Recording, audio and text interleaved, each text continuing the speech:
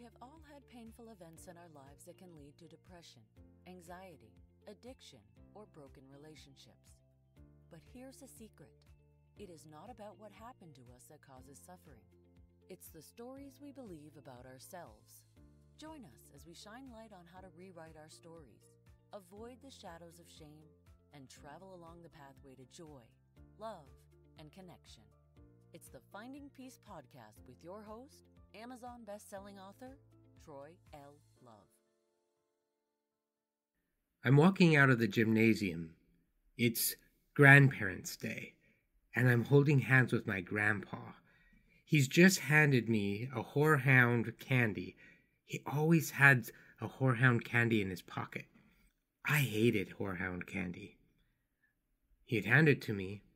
I would lick off all the sugary covering on the outside, and as soon as I got to the bitter part, I would secretly take it out of my mouth and spit it out because I didn't want my grandpa to feel bad.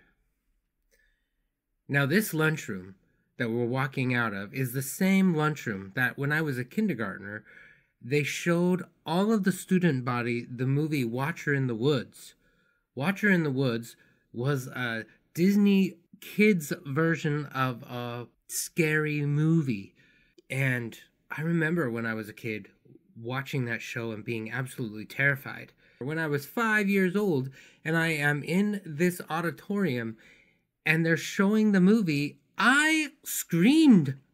I was terrified. And I ran out of the lunchroom and I went and hid in Mrs. Hanson's room because I was so scared. I was scared when Mrs. Hanson showed the video of Hansel and Gretel and I saw them being shoved into the witch's house and she was going to eat them, and I had to go to the other part of the room so I couldn't see the end of the movie.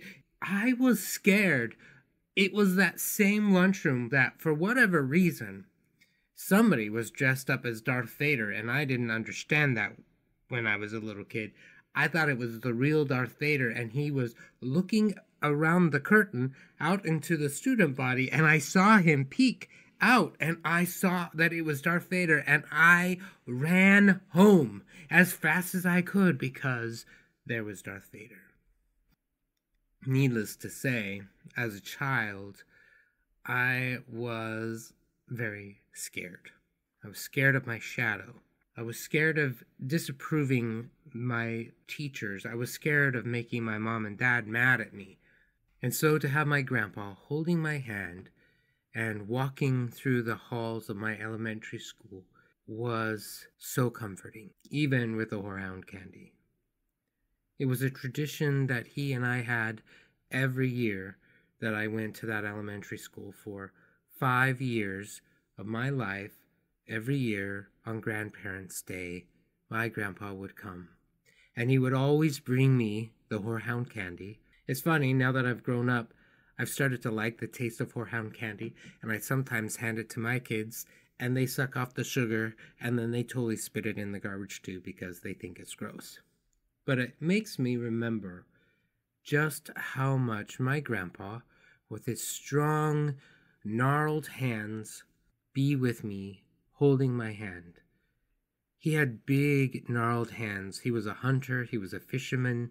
He was a hard worker. He was always working in his yard, doing something to fix up the house. And yet he would take time out of his day to come be with me. In previous podcasts, I've talked a lot about the presence of my grandmother and how amazingly loving and kind she was for me. My grandpa and I didn't have as strong of a bond because he liked to do a lot of things that I wasn't interested in. He liked to hunt and fish, as I said, and I've told you before that I really don't like hunting and fishing. It was really boring to me. But he loved me enough to come and spend an hour with me, to look at my art projects, to eat the school cafeteria lunch with probably the most amazing rolls that anybody's ever made on the face of the planet, with whatever other food that they served that day, something special because it was Grandparents' Day, and it was just him and me for an hour. I didn't have to share him with cousins. I didn't have to share him with anybody. It was just him and me together. Recently, I wrote a new book called A Year of Self-Love. The entry for June 19th references an interview that the Buddhist monk Thich Nhat Hanh had with Oprah Winfrey. And he taught her the 4 mantras of true presence. And I love watching his video, and I'll probably put a link to it in the show notes so you can watch it. I don't mean to offend when I share this, but I love the way he talks. I love his accent. And he starts out each of the mantras with the word darling. And he says, darling, in his Asian accent, darling, I am here for you. Darling, I know you are there. Darling, I know you suffer. Darling, I suffer. I'm doing my best, but I need your help and understanding. As he's sharing these 4 mantras with Oprah, he's talking about looking into the eyes of your partner and saying these things to them. Now, my grandpa didn't say, grandson, I'm here for you. Grandson, I know that you're there. Grandson, I know that you suffer. He didn't say any of that to me with words, but he said it with his presence. He said it because he was there. And his ability to show me that he was there with me has been one of the tender mercies, the tender moments that I remember growing up, having someone who was able to be there for me. Now, I'm sharing this with you because oftentimes it's beautiful. It's a beautiful experience when people can do that for us, when they can show up and be there for us. But there are times when we need to learn how to be able to do that for ourselves. And so I wonder what it would be like if you're having a really bad day and something challenging has just happened to you, or you are having to face a hurdle, and you imagine closing your eyes and using the same mantra for yourself. Darling, I'm here for you. Darling, I know you are there. I can see you. Darling, I know that you suffer. I can see the pain in your eyes. I can see the challenging heaviness that this is carrying for you. And darling, I suffer too. And I'm doing my best, and I need your help and understanding. What would it be like to be able to have those conversations with ourselves, to acknowledge our sadness, to acknowledge our suffering, and then to remind ourselves that we're here for ourselves?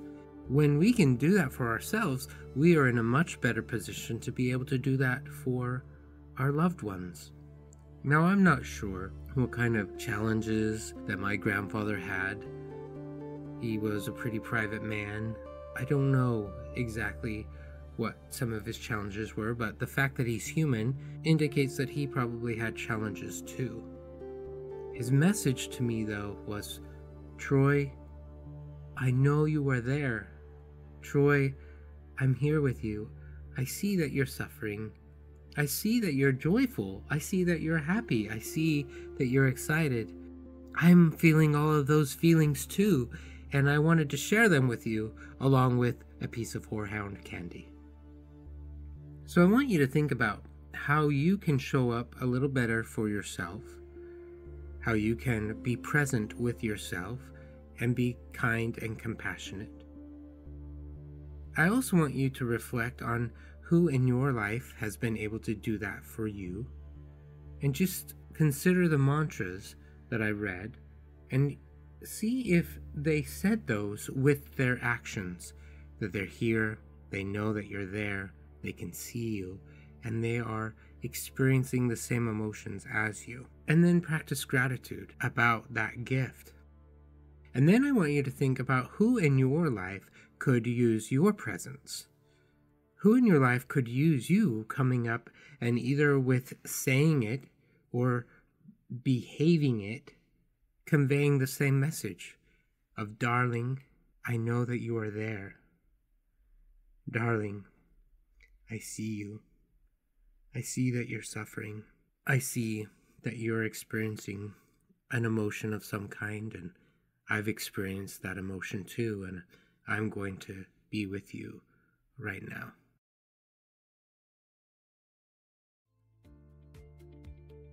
You've been listening to the Finding Peace podcast. If we added value to your life, let us know or give us a rating. Before you go, subscribe to the show and get new episodes as soon as they are published. Thank you for spending part of your journey with us. And don't forget to grab your free copy of the Amazon best-selling book, The Art of Peace, by going to www.troylove.com. Copyright Finding Peace Consulting.